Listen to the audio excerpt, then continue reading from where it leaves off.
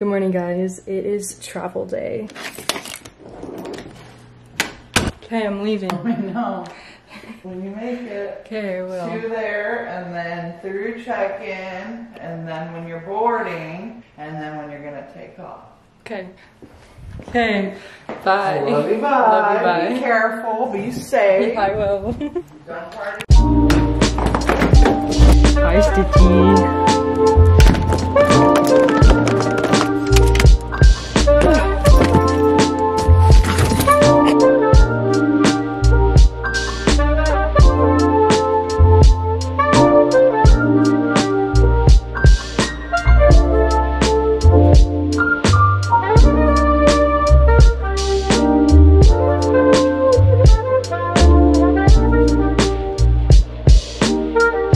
We made it to the airport and I'm literally in the farthest parking lot possible. The closest parking lot to the place is full, so I'm all the way in the back, so we have kind of a long walk, but it's 9:30 and my flight doesn't start boarding till 11:30. I feel like I'm pretty early, but like it's my first time flying alone. I'm also filming and I just don't want to be stressed and I just want to like glide through this whole process. It's my mom.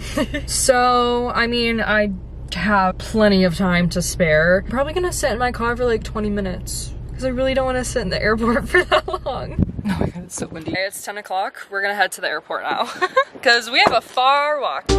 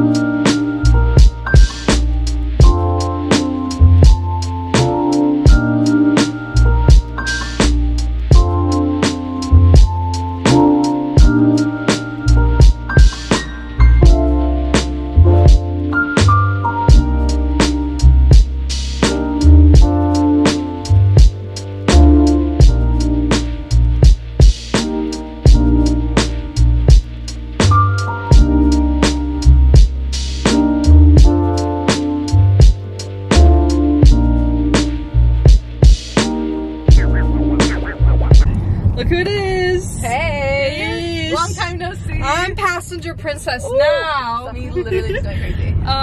So we already got lunch. We stopped at her house, which I got to see her parents, which I haven't seen them in what it was like six years? Low-key, I would just say 6 because we saw you 4 years ago, but that was just like, yeah, hello, that was just how are like you? hi. Like, yeah. Like I've never like been in like I didn't go in their house Since we were 4 years literally ago. children. Yeah, 12 and 13, which is crazy. That is so crazy. So yeah, we made it. I made it in Indiana, and I finally ran through snow. Look, it's so pretty. It's melting, but it's there. It's more snow than Florida has ever seen in their lifetime. No, seriously. But yeah, I ran through it, and yeah, this is what Indiana looks like. New roundabouts. It's pretty boring, but When we went to Chick-fil-A, I realized where we were, and it's like deja vu. Like I lived here for 12 years. your brain's like clicking every now and then it works. But yeah, so I'm gonna be filming the entire weekend. Today was just kind of like a travel day because it was a monumental moment because Emma traveled by herself. Finally.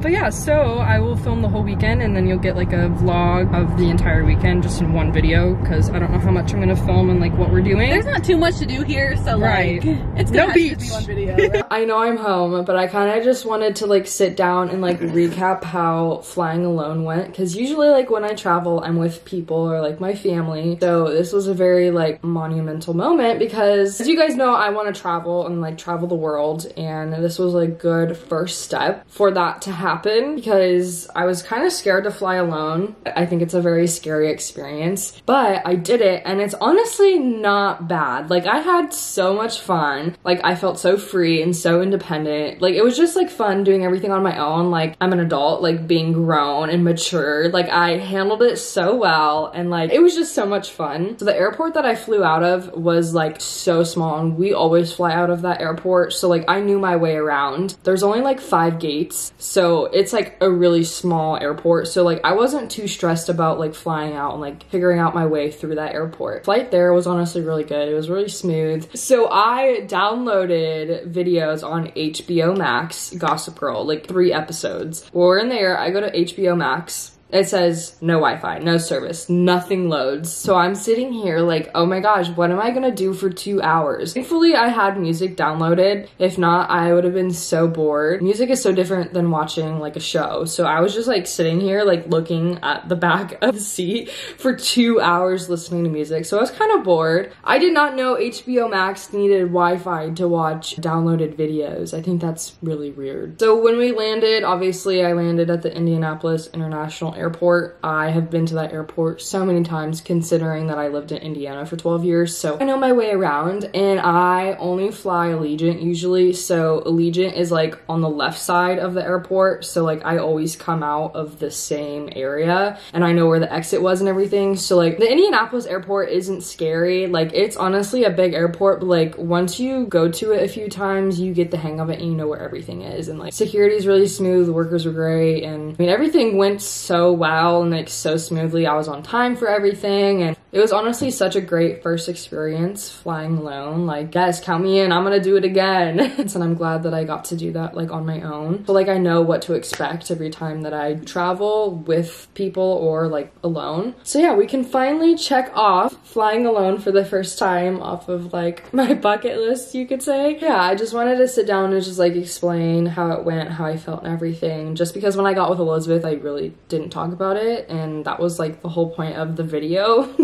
So anyways, I hope you guys enjoyed today's video. Make sure you give this video a big thumbs up if you enjoy it, and I'll see you very soon back for more videos. Bye guys.